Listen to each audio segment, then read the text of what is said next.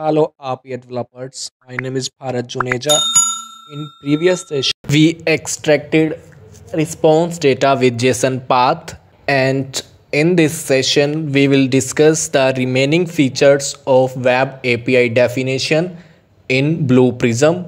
So let's get started. Go to the Web API definition and we can see this enabled feature of the Web API definition. When we uncheck this enabled, then this will become disable in the Process Studio. So let's go to the Process Studio, take an action stage, and here we can see the Web API service is not the part of this drop down. So let's now enable this and go back to the Process Studio, and here we can see this is now available in the action or in the drop down.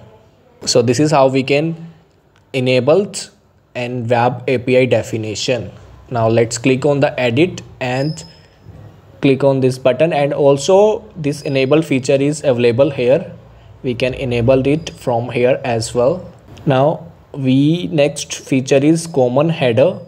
As we have already discussed about it, we can create a common header. Means if a header is common in one or more actions, then we can create it as common header. Next one is common parameter. Similarly, we can create parameters. Means we can create common parameters if these are common in two or more parameters. And also we can expose this to the Process Studio. If we uncheck the expose button, it will become disappear. Let me reset the process and then check. Now when we select the Web API service, open weather, now we can't see the city input. Earlier there was an input for the city, but now it is not available. So we can expose this parameter, or we can set the initial value of this. Next one is the authentication type. We can configure an authentication type for the action in the API definition. There are different type of authentication. We can select the type, and then we have to enter the credential tag. You can select the credential tag which you want to use, and then again expose to process. If you check this, it will become an input in the Process Studio, and we can assign the name to this parameter.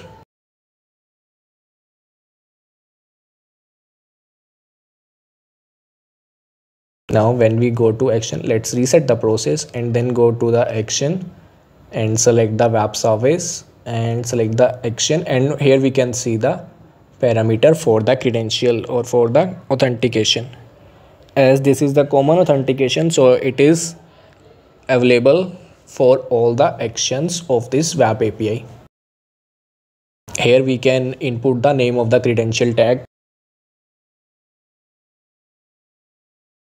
Now go back to the API definition and common authentication, and here we can select different type of authentication. We will post a video on all these types. We can assign a credential tag from here, and we can uncheck the expose button if the input is not required from the user or from the Process Studio. Then we can uncheck the expose button.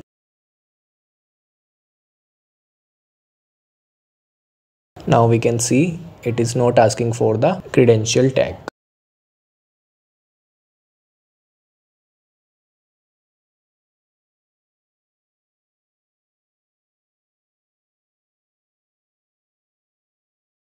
Let's move to the next part, which is common code. In common options, we can add the external references, and also we can add the namespace. So if we add a namespace, we have to add the extension for that namespace. There should be a DLL file for that particular namespace. We can see we have system.data namespace, and we have a external reference for the system.data.dll, similarly for system tab. And here we can select the language in which we want to write the code, and here we can write the code, shared code. So this code will be common for all the action. Hello world, we can type it here, and also we can compile the code and check the error. Just click on check code, and it will show you the list of the error or the warning if there is any. See, we have some compilation failed errors, we can see it here. And let me show you where can we use this code. Let's go to any action, and in the response we can see this. Like in last video, we have added this output parameter in response, and here we can give the name of the parameter and we can select the data type. And in this method, in last video we use JSON path, but in this video or in this session, if we want to use the code, then we will use the common code method, and this JSON path option will be disabled. We won't be able to enter anything in the JSON path because we are using the common code, and we will be able to enter our code here. We have two integers and we want to add both and assign the result to the parameter, which is parameter 1. So we can do like this. Parameter 1 will be a plus.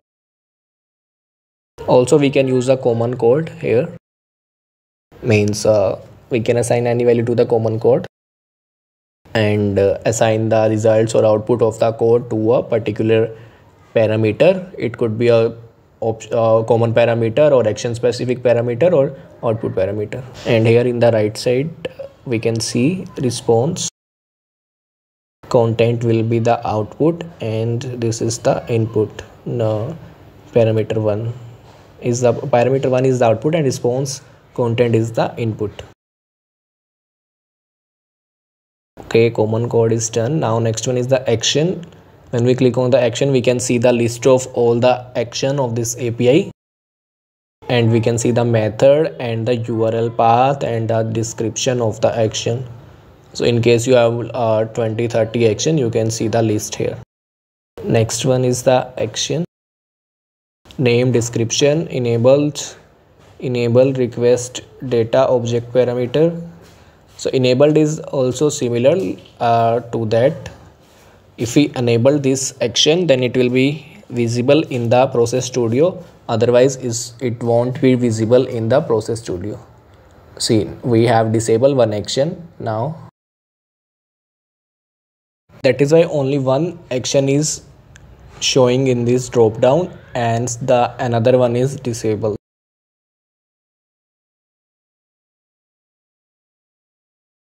Next feature is enable request data output parameter.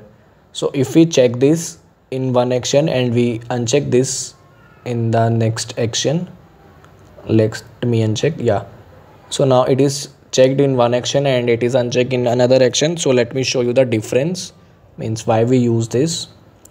Let's reset this and click on action and select that API. And now in the output we can see request data as an output. But when we select the another action, now the request data output is not available. So if we check this, then it will enable the request data as output parameter, otherwise it will disable that.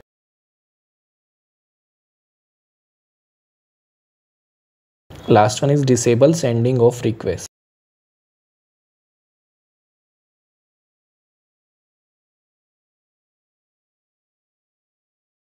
The parameters in these are the action specific parameters, and request we have already seen this in the previous videos. We can select the method, URL path and the body content. There are multiple body content, single file, multiple file. We will see all these content in the upcoming videos. and also custom code is there in request, so we can use the code in the request and the response both. Thanks for watching guys. Do comment your doubts and queries.